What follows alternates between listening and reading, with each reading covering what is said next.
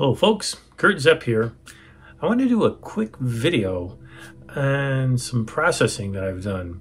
Now, I've noticed for a long time my luminosity data, the stars, they don't look really that good. Their full width half maximum values are much larger than the RGB values, so that the stars look larger. The Airy disk is bigger.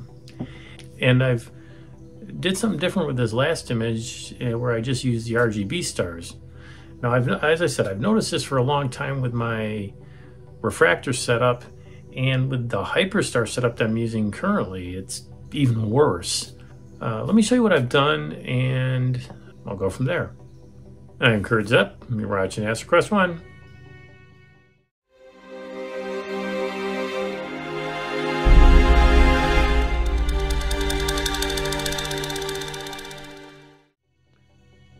Okay, so here we are in PixInsight, and this is my luminosity data.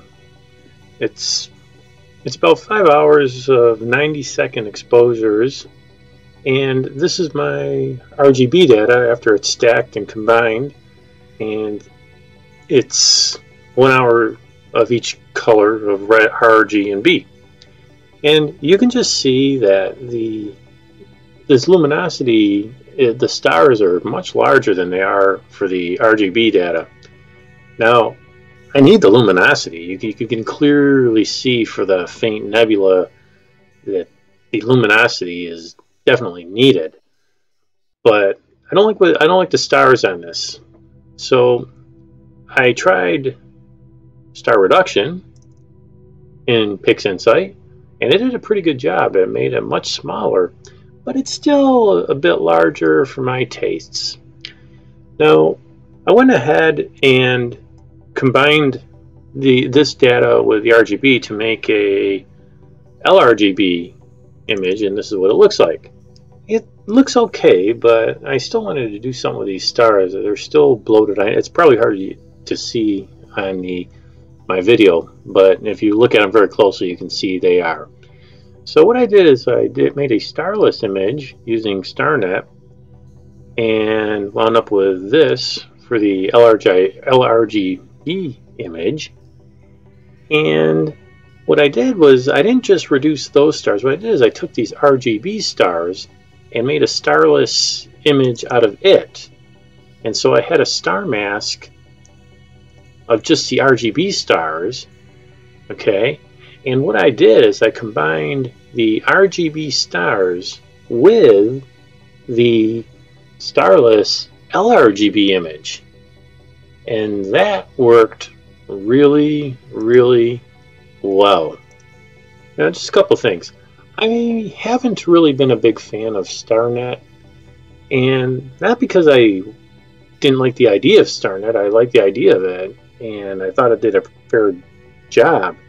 What I didn't like about it was I was unable to bring the stars back in and have it look good. I wasn't able to do a good star blending procedure. And I've tried various methods, and sometimes they did. Sometimes it worked when I was fumbling and fiddling around with it, doing various methods. But I had no consistent way of doing it really well until recently. Recently, I started doing blending mode using PixelMath, and that has been working real well. I did the last 2 or 3 images that I did with StarNet. That's what I did, and it seems to work pretty well. So let me show you how I did it. For those of you that don't know, PixelMath is a really handy tool in PixInsight. Now, I'm no expert in PixInsight at all, so I'm just going to show you a quick and dirty way to do it with PixelMath. And PixelMath, you can start using it for other things too. It's a very powerful tool, but I use it for other types of blending as well. So let me show you. First off, you go into Process, come down to PixelMath, open it up. Alright, so let me show you what I'm going to do. I'm going to keep it on RGBK here. This means it's a color image.